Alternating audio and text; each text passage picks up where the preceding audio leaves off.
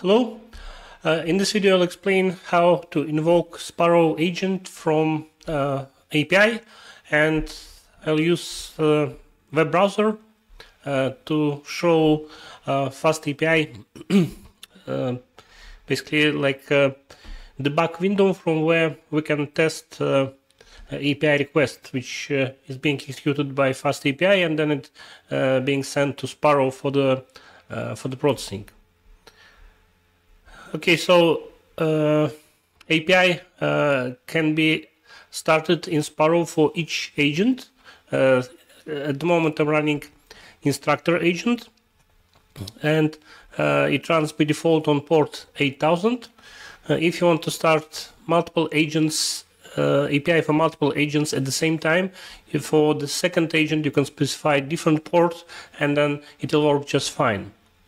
And you access API through this Sparrow /LLM, Sparrow -LLM path and docs. In this case, then you can load API tester in the browser. And this endpoint called LLM Inference, and this is the endpoint which works with instructor agent. By the way, there is another endpoint called LLM Ingest. This endpoint works with such agents like Llama Index or Unstructured, and this endpoint is required to pre-process data into the vector store, which will be later used during inference. Instructor agent doesn't need ingest step because you can execute the query just in one go.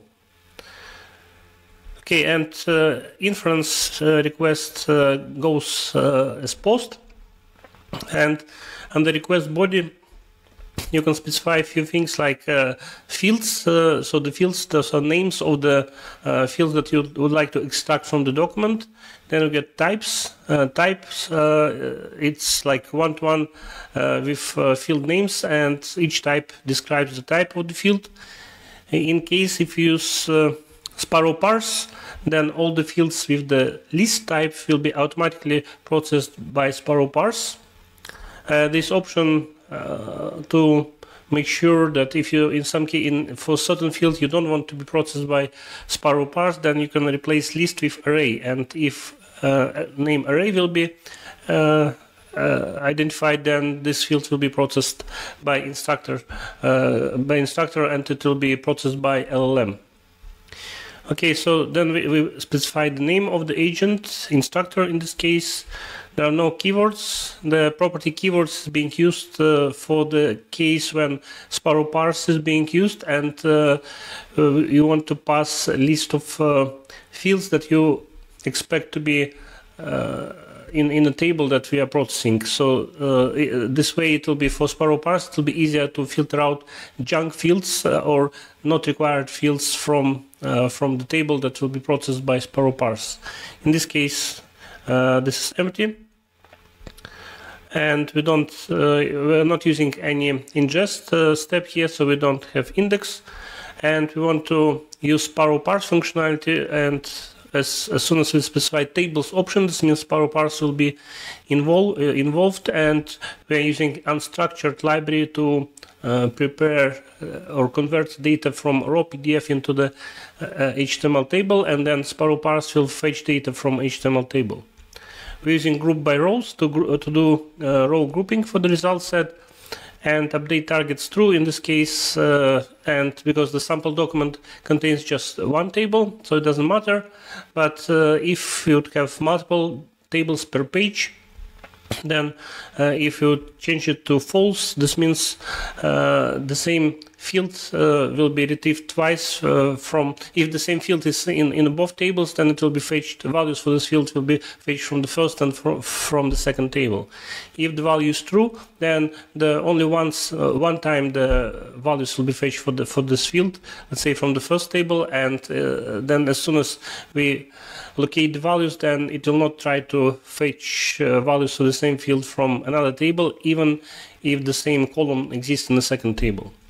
And the last option is the file. The file actually we are processing, and we want to extract data.